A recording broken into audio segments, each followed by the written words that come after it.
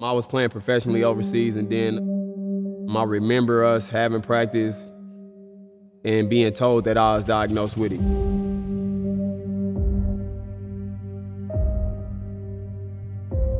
One false move and it's,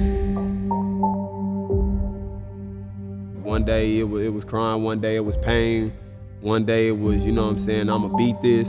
So it was just, I was kind of all over the board. But being in that moment, it kind of gave me a greater appreciation too for who I was.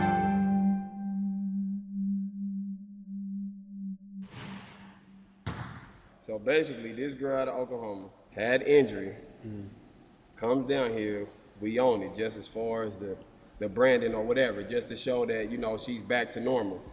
Boom, goes back, not even been a week and a half, offer from Georgetown. Did almost 50,000 views, bro. And then her mom and them said nobody was taking a chance.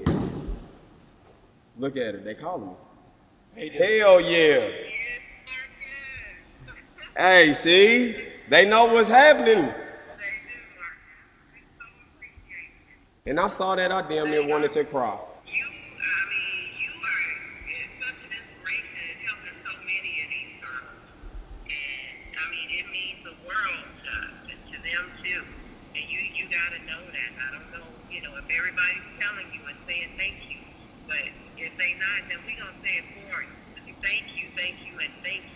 Oh man, this is what I'm supposed to do.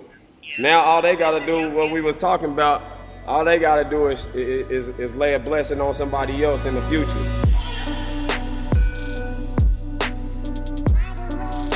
Marcus Walker, my title, I like to call myself a life changer. For most people, I guess you can call me a player development specialist. And if we're talking about the things that I do in the community, I guess you could just say that I'm a lover of people. You know, growing up, I would tell people I was from the north side of Kansas City. It's basically the hood, I guess you can call it. Specifically 18th and Vine, it's only about 3 blocks from where I do all my work, so that makes it even more better. I live and breathe this area, you know what I'm saying? This stuff, it's not just a neighborhood, and this environment is what made me who I am. As far as like accolades and who I was as a person, I've done a lot of great things, but it's the people that's gonna reap the benefits of what I'm doing right now. That's gonna be my legacy. And I wanna be the voice of our region to say, nah, we got some of the best talent here regardless of what y'all talking about.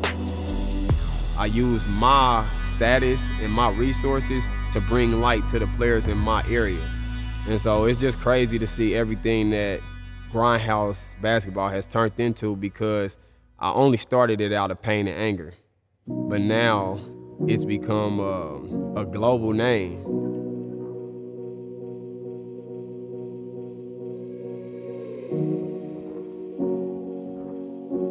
When I found out about, you know, my and Laura's heart, to me, it's like finding out that someone passed. You kind of in denial, you know what I mean? I have been doing this stuff my whole life. You go through life and then you try to figure out your why, your purpose. And so for the longest time, I was thinking that it had a lot to do with me and what I would be doing as an athlete. There was a man in my church and he was asking me this one question, like, why do I feel that God brought me home? And he was like, what if I told you that your purpose or what you was made for had nothing to do with you playing basketball, and that everything that's happening present time is what you were put on this earth for?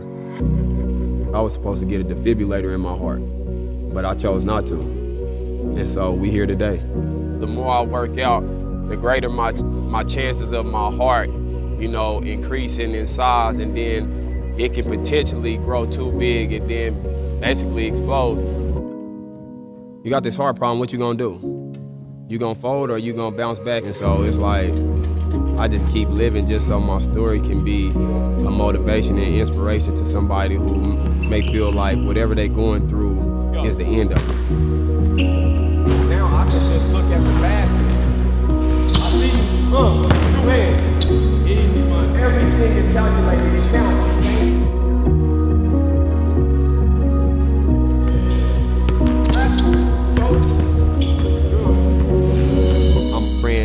Grindhouse is showing people that just be a good person and share love and just be a blessing, because you never know what somebody's going through.